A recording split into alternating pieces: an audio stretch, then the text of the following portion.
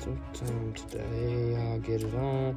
Man, you bastard, come on. Ford 3.5 liter EcoBoost, it's no surprise that we are doing cam phasers again. I want to show you guys today a trick that I have learned that goes all the way back to the 5.4 3-valve days. If any of you guys have ever worked on 5.4s, I'm sure you know what this tool is. This was the tool that they used to replace cam phasers on the 5.4 3-valve without actually removing the front cover. You stick it down and wedge it in between the two chain guides. So unfortunately with the 3.5 EcoBoost, we cannot do this without removing the front cover, but this little tool right here does save us a good amount of time because under warranty, and most of the time anyways, we're not replacing the tensioners, the guides, or the chain. So the only other thing we're gonna need besides this wedge here is the normal cam holding tool that we have for the 3.5 EcoBoost. This applies to the 17 up to 3.5 EcoBoost as well. First thing we're gonna do is roll the cams over because they're not lined up for our cam tool to go on.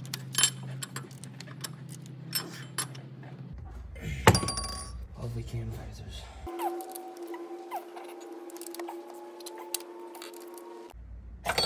Wow. These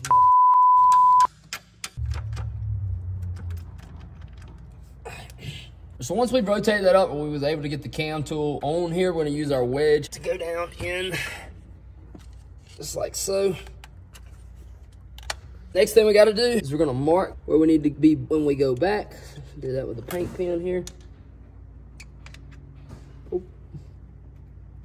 That one. It's actually only one tooth off from being lined up with the actual marks. Also gonna make on the mark on the bottom just to be sure. Now all we have to do is remove these bolts. We can remove the phasers and put the chain right back in the same spot and it will still be in time. This saves you a lot of time by not having to remove the chain and completely retime everything. Removing guides, tensioners, all that stuff. That's not necessary when we're just replacing the phaser like we are here.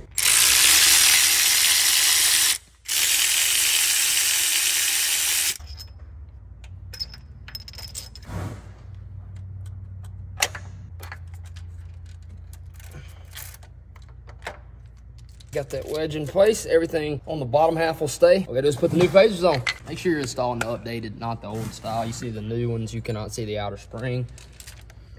Go ahead and line the mark up.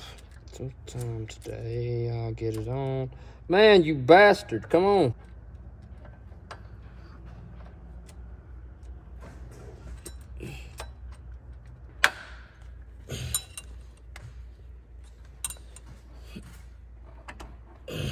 And that is how you install cam phasers without removing anything other than these two cam phaser bolts. There you go, people. Save yourself some time.